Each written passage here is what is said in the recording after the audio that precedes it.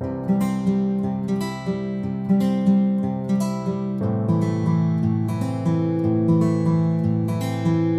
everyone, welcome back. In this video, we will see some date time related aspects using Hibernate in JPA. This video is the continuation of the last video in terms of the code setup. So please check out the last video if you haven't done so, or feel free to follow along. So in the last video, we worked with two tables, user and audit. So for this demo, we will simply focus on a single table, which is user. And this user table has two new columns, created date and updated time. Created date is a simple date data type column which will store the date when a new record is created or inserted in the table. And updated time will be a column of data type date time, which will store the timestamp whenever the record is updated. So how do we update such columns? How do we update such details whenever the record gets created or updated?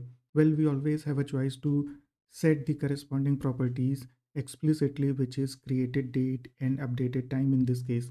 Or we can use Hibernate and let Hibernate generate and populate these columns automatically.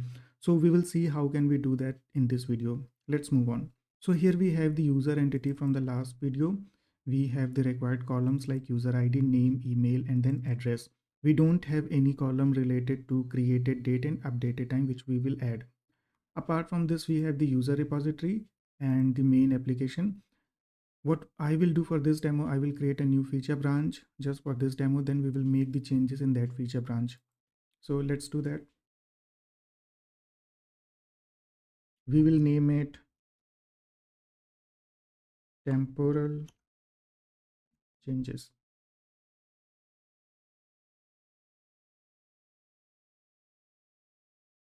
And now we are in the feature branch.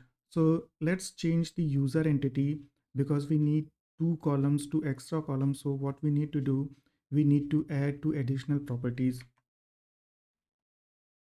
So the first one is going to be private local date, created date. And the second one will be of type local date time, and we will name it updated time. All right. Or we can even have the created date as local date time. So we added two properties of type local date time, created date and updated time. And notice local date time is coming from the latest Java, and Hibernate, the latest version of Hibernate in JPA is compatible with the latest Java library. So now that we have two properties, how do we ask Hibernate, or how do we configure JPA Hibernate to update these properties automatically whenever a new record is getting created or an existing one is getting updated? Well, there are two Hibernate specific annotations that we need to use to achieve this. And please note, these are not JPA, these are Hibernate specific annotation. So let's add the first one, which is creation timestamp. And this is coming from org.hibernate. And the second annotation is update timestamp. All right. So when we use these two annotations, what will happen when we run the application? Hibernate checks if this is going to be a new insertion. If yes, it will auto-populate the created date. But if the record is getting modified, it will also update the updated time. It will not touch created date in that case because the record is only getting through the updation process. So let's see how to run this. How do we test this? So here we have the code to insert the user record into the database. For this demo, we can simply remove the audit related code, which is from the last video. All right.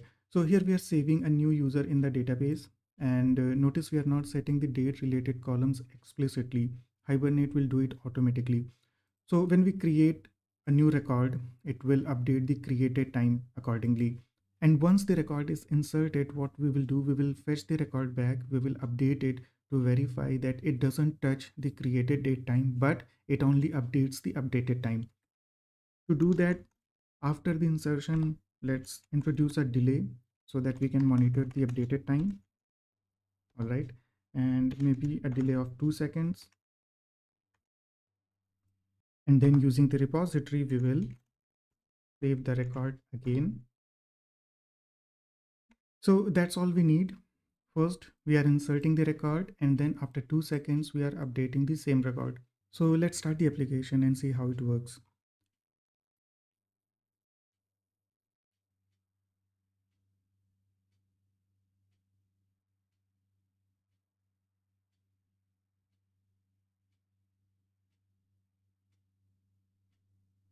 So here we see first the insert query when the user record was inserted, and then we see the update query when we are updating the record after 2 seconds. Now let's verify the data in the table. It is the user table, and here we see the created date column now and updated time. And notice the created date is 6:37:21 while the updated time is 6:37:23, a difference of 2 seconds. So that means when we are updating the record, it will only update the update time, not the create date time. And that's what we wanted, right? So in this way, by using the Hibernate specific creation timestamp and update timestamp annotations, we can let Hibernate automatically generate the create date and update time whenever there is a manipulation that happens on the record.